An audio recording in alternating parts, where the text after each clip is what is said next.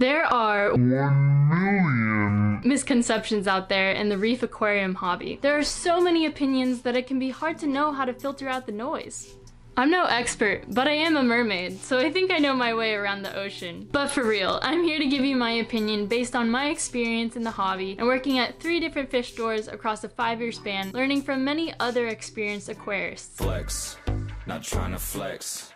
If you don't want to listen to me, that's fine. You can kiss my ass. Totally kidding, but I will be having a guest come on later in the video to give his opinion on a couple of topics as well. Alright, let's dive right into it. But before we do, I wanted to share this horrendously funny joke that I totally did not just steal from Reef Central, so I'm gonna share it with you now. Okay, what is Coral's favorite music show? Live rock.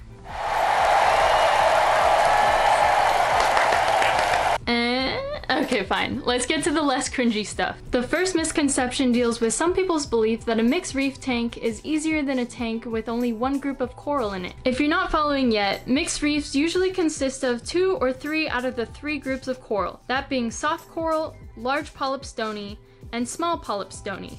I'm going to argue that keeping a mixed reef can be more difficult than if you chose only one type of coral to put in your tank. This is because each category of coral has different environmental factors, such as lighting, flow, and nutrients. So when you put all these corals in a small ecosystem, it's difficult to make everyone happy at the same time. It might mean that nobody is fully happy or that everyone's okay, but they could be doing better if it was a specific type of coral tank. I'm not saying you shouldn't have a mixed reef. I think they're the coolest kind of reef you can build, and I've enjoyed keeping a few myself. I drool over SPS reefs, but I personally like to have some sort of LPS or something else than just pretty sticks. So what I recommend for you if you don't already have a reef but you want to set one up is to do your research and decide what corals you like. Do you like movement or color and rarity? Are you willing to do a water change once a week? Or are you too busy to have that much of a commitment? Are you okay spending a fortune on expensive equipment? Or do you want a low-cost, simple setup? After deciding what group or groups of coral you want in your reef, you can then build your tank with those animals in mind. The second misconception is that you need top-of-the-line lighting for your reef. This is partially true, partially false, and here's why. Lighting is generally the most costly piece of equipment for a reef tank. However, you don't have to get super high-end lights if you're keeping only soft corals and maybe some LPS. If you like SPS, then you're gonna have to bite the bullet and spend some big bucks, my friend. But don't worry, that's only the start of the addiction. I mean hobby.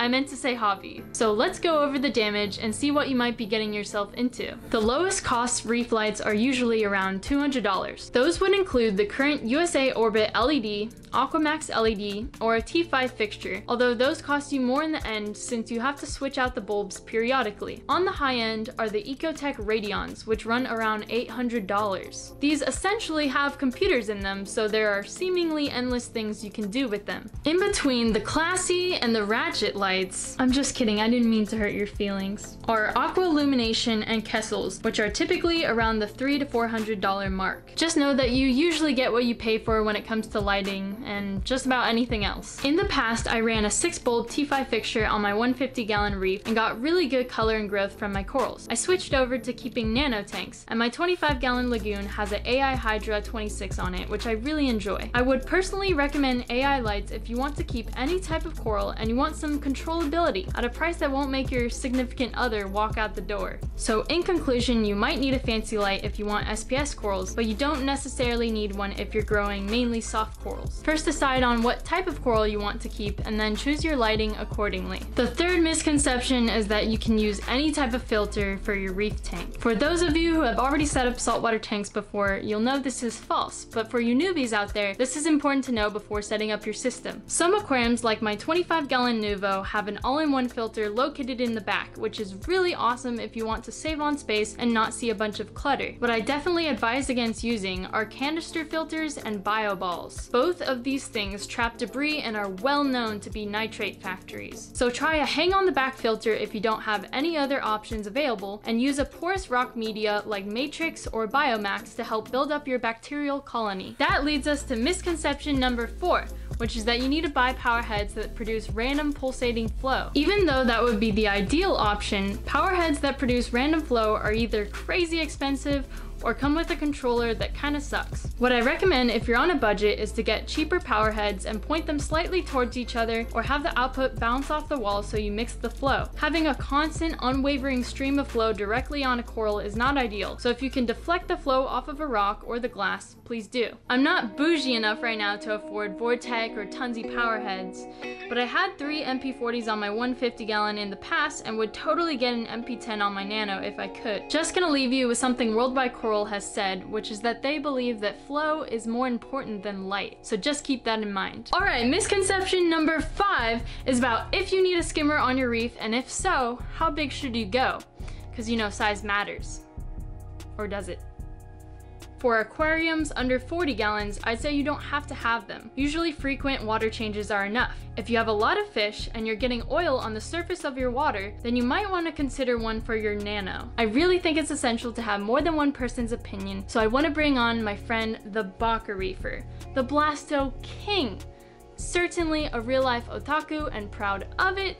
Here's Bryce with his advice on keeping a protein skimmer on a mid-sized reef tank. Thanks for having me, Nikki. I hope I can kind of help. Well, I'm Baka Reefer. I'm only 23 years old, college student, not really the typical reefer. I am younger, but I have about 10, 11 years of experience. And working under my boss, who's been around for 30 years plus, and my manager, and they've sculpted me to become a different kind of person in this hobby, because I have the ideals of the new reefers and ideals of the old school reefers, and I just apply it in my own way. When it comes to skimmers, my main thing is you shouldn't standardize everything in the hobby, and skimmers are one of them. With the smaller tanks, as long as you do water changes, that's pretty much all you need to do. Unless you have a lot of livestock, then the skimmer helps. Keeps your nitrates, phosphates on the lower side. I kept a 10-gallon tank for about 4 to 5 years. A water change replenishes all of your necessities, all the essential elements that your coral need, while also keeping your tank nice and clean. While having a skimmer may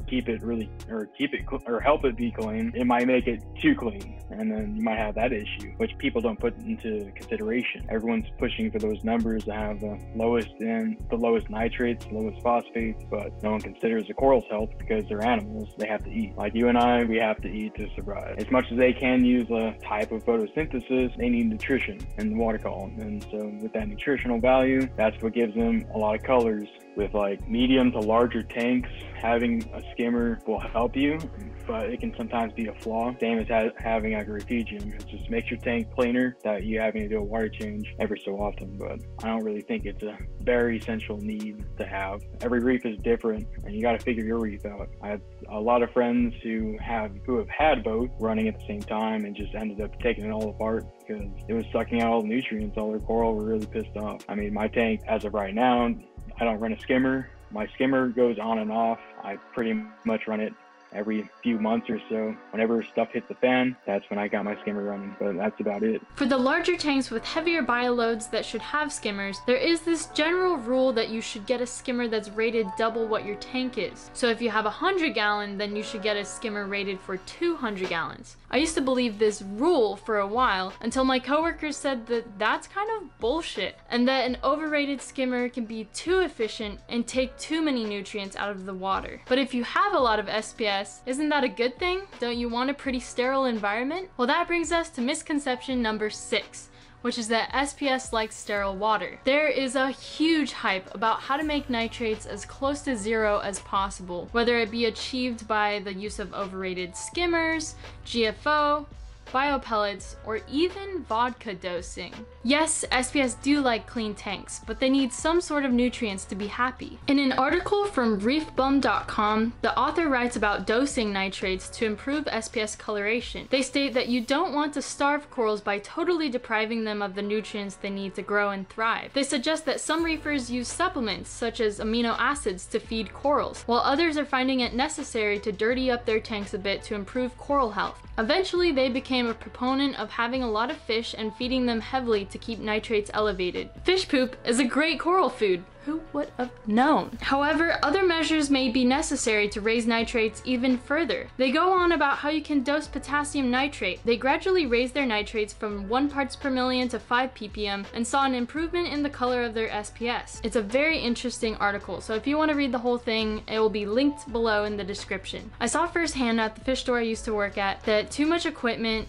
too little feeding, and large regular water changes all contributed to a couple mature SPS colonies dying within a day or two. So sterile water, it's a problem, not a solution. Okay, let's talk about live rock and how there's a misconception that is better to start out with than dry rock. So the reason why people typically buy live rock instead of dry rock is to accelerate the nitrogen cycle, because the live rock usually comes with bacteria and other critters like filter feeders, sponges, macroalgae, and pods. And while some fish stores you can definitely find rock that has all of these things, most get the rock in almost dry. Then they cure it by keeping it in their rock bins. Once you get it and take it home, there's quite a bit of die-off, especially if you don't have it wrapped in soaking wet paper towels. So essentially, you're paying for the bacteria and an ammonia source because of the decaying pods and other critters on there that will die when the rock dries through transit. I will say I'm pretty biased on this topic, being that I've only bought dry rock because 1, it's cheaper, 2, it has no pests, and 3, you get about the same results using it in conjunction with bottled bacteria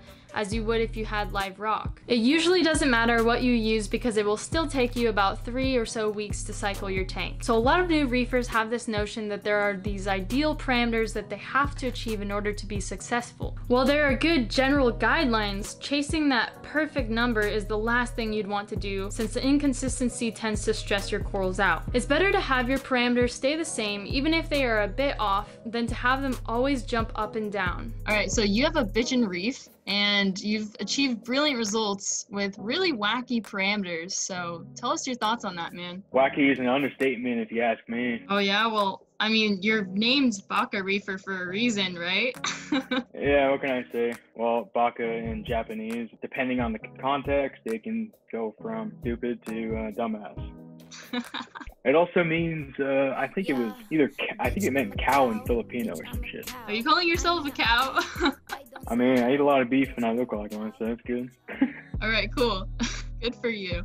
I believe chasing numbers is it's a waste of time, honestly. When I first started, I mean, I thought you had to have these perfect parameters just to keep coral alive or to have the best results. But over time, I kind of just learned that you don't, honestly. As much as people can test water every day or use the greatest test kits to figure out what your parameters are at, they're ever changing. You're never going to get the same 2 results at one time. And I've seen some of the greatest tanks have some of the craziest numbers. The highest numbers I've had were my nitrates being at 80 to 100, my phosphates being around 0.75 to 1, my calcium being at 650, my alkalinity being at 17, and my magnesium being at 1500. That came to me as a surprise when I was testing that time, but at the same time, my tank was doing the best it's ever done. So with that being said, those parameters went up gradually over the course of give or take 2 to 3 months. Coral can adapt to change, but that change has to be over a long period of time. If you just spike numbers,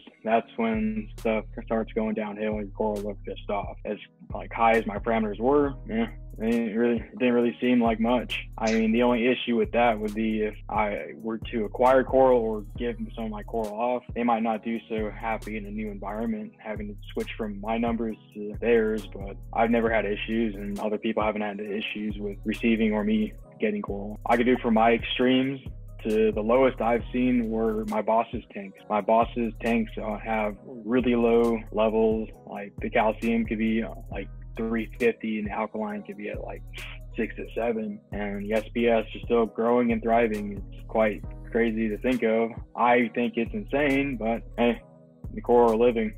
They got used to just being at those lower levels to trip what these corals can go through. Yeah, it is. If you gradually change over time, if you were to just jump it up, then they're not going to be happy about that at all.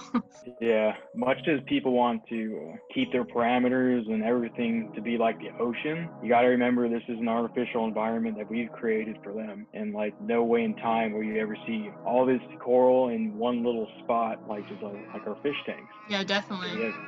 We got coral from all around the world, honestly, and they don't really care. They know they're not in the wild. So, I mean, gotta make the best with it. It's like, yeah, that's a good point. As much as you shouldn't standardize everything, I mean, there are basic guidelines to keeping coral, whether it's like an SPS tank. Yeah, you should keep your nitrates and phosphates a little bit on the lower side, like 5 ppm of nitrates, 5 to 10, phosphates around 0.1, calcium 440, alkaline 7.8 to 8, pH, we don't really care about it, but Salinity 1.026. That's like the perfect world, but not everyone has the time to keep everything that perfect. And also, not a lot of people have an Apex system to check it every 2 seconds. Yeah. With an LPS tank and a softy tank, that's what I run. I keep a higher nutrient system. I've had the best results with having everything a little bit on the higher side. I am stepping up my SPS game right now. Oh, do you? And this tank was originally going to be an SPS dominated tank, but I ended up falling in love with Blastos and it went downhill with my bank account ever since.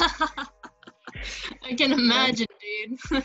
Yeah, it's a little bit too crazy with those Blastos. Yeah, well worth it. My favorite coral. You're like living on the street. It was so worth it. Yeah, you know, spare change for Blastos. Yeah. Yeah. We'll frag for food. I wish. Well, working at a Like fish store, you essentially do, right? Yeah. No, it just gets taken on my paycheck. I just come home without a paycheck, actually. Yeah. I feel you on that. All right, thanks for working for me. Your boss is probably like, thanks for being an employee and a customer. All in one. Yeah, I'm the ultimate value. Yeah, there you go. Stability and consistency is key to keeping a reef tank. That's about the best thing I could tell you. Get a routine going and stick to it. You got to take your course and not someone else's course. Kind of like live your life. Amen. Okay. Yes. Well, thanks, Bryce, for being on this call. It was really fun, and I hope some people learned some stuff from you. Yeah, it's a pleasure. I hope people listen, but I can't tell you what to do. I'll make this really short as I'd love to do a full video on the benefits of macroalgae, but I'm gonna talk about misconception number 9, which is that macroalgae is really only good for using in a refugium. While not everyone has this opinion, most reefers don't really care about seaweed and only use it as a filter or food for their animals. I guess I think differently than most hobbyists, as I enjoy almost every type of macroalgae there is out there and have 14 types in my various tanks. The most sought after types of macroalgae are Chaetomorpha and dragon's tongue, and the rest are thought to be pests or not very useful. I use them to keep down the microalgae and as a shelter to make my fish more comfortable, but also I just think it looks cool to have different textures and colors than just corals. And the nice thing too is that you can set up a saltwater planted tank if you want to try something a little different. This seems to be becoming more and more popular, as I've seen some fabulous people like Tiger Boy H2O and Salty Melon create incredible macroalgae displays. Finally, we have arrived at the last misconception, and it's gonna be the most controversial one. So buckle up and let's go.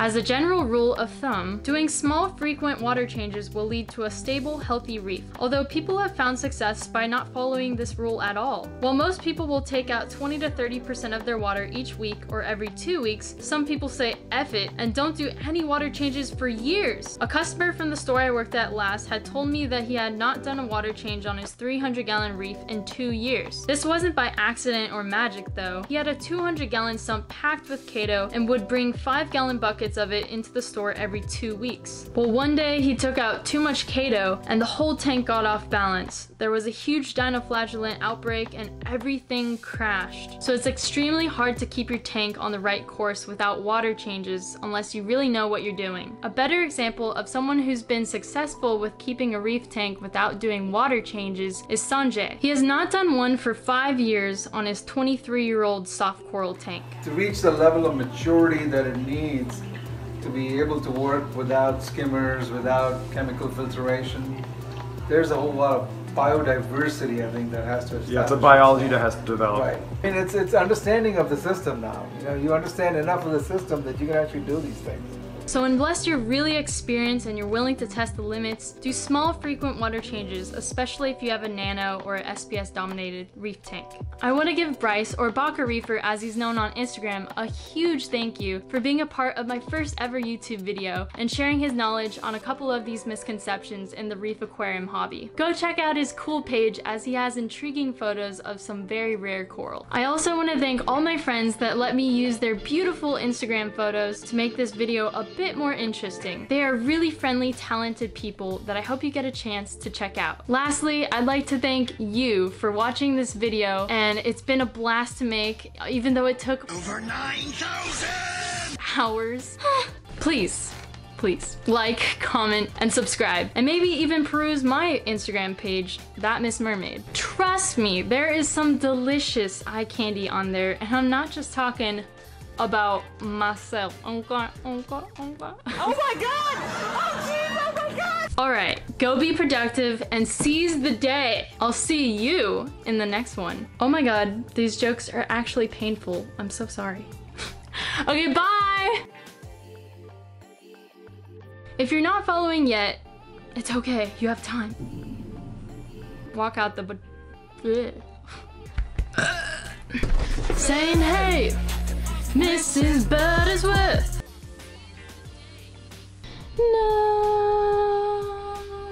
Oh, and I'm surprised you didn't notice I shaved and everything. Well, good. You look 12 years old now. Hell yeah. I'm Baka Reaper and I'm 12. Good. Well, thanks for having me. Yeah. Thanks for having me on your video, Nikki. I hope everyone knows who I am.